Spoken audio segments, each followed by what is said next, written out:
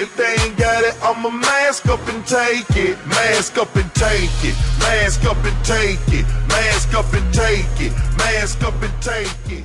What is going on, ladies and gentlemen? AJ Good here at the House of Masks, and in today's video we are doing another Slipknot mask unboxing. But before we get into that, I wanted to let you guys know that I did read some comments about like an echo in the room, so I've done my best to fix that. The room that I'm currently shooting in is now like the new mask collection room, and it is a lot bigger and a lot emptier than the other room that I was in, so I have hung some stuff on the walls, some blankets and comforters and stuff to try to dampen the echo. So let me know in the comments below if that worked, if you guys have noticed a difference. Personally, when I'm editing on my computer, whether it be through the actual speakers or just through my headphones, I don't see a problem, and then I watch on my phone and I don't see a problem there either, so I'm not really sure if that was the actual problem or maybe if it was just certain people's headphones and stuff reacting to the way that I shoot the videos, but regardless, I have tried to do some stuff to eliminate the problem. So let me know in the comments, did it work? Have you noticed a difference? And let's get on with the unboxing. I feel like it's been a hot second since we've done an actual Slipknot mask unboxing, but I saw this on a secondhand auction site. It's not eBay, but it was just this really weird auction site, and I ended up signing up because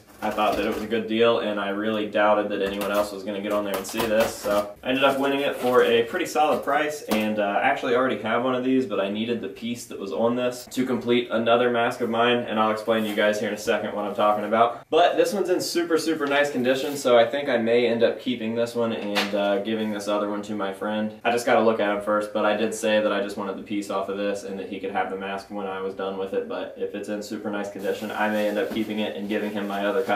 But we'll see. Fucking packing peanuts. I love packing peanuts.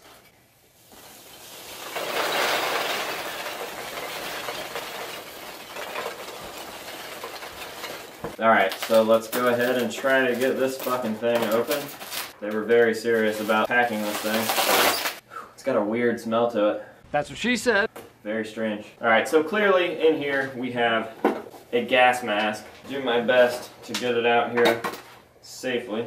So much later that the old narrator got tired of waiting and they had to hire a new one. Anyways, what we have here is what I believe to be the Sid Wilson bathtub mask from the Spit It Out music video.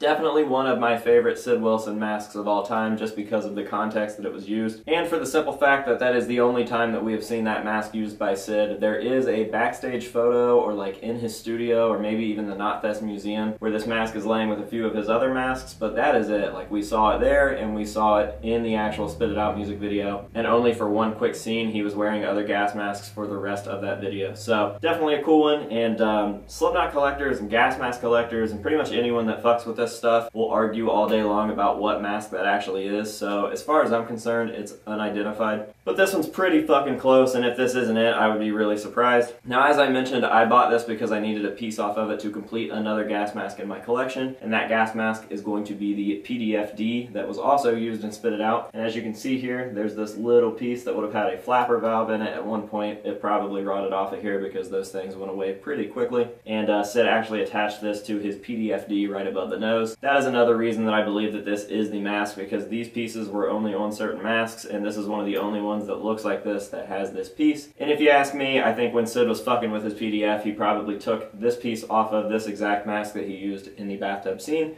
and applied it to the PDFD. So that's a long, weird story, but that is what we have here, and I'm stoked to have it. This one is in super, super nice condition. I would have to look at my other one because it's been a while since I saw it to compare, but I'm going to be giving one of these to my buddy Trent. I'll just have to look them over and see which one I want to keep and which one I want to give to him. But regardless, I will be taking this piece off and applying it to my PDFD to have the completed PDFD mask conversion. But yeah, I'm going to go over this.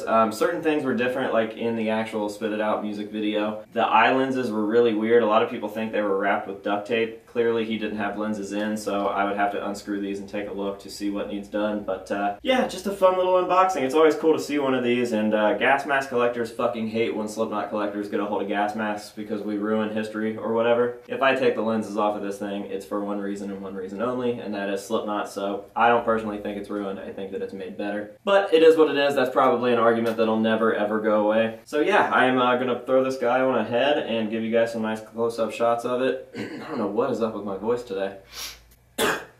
And that will just about do it for this video, so I hope that you guys enjoyed it, and until next time, we will see you guys later.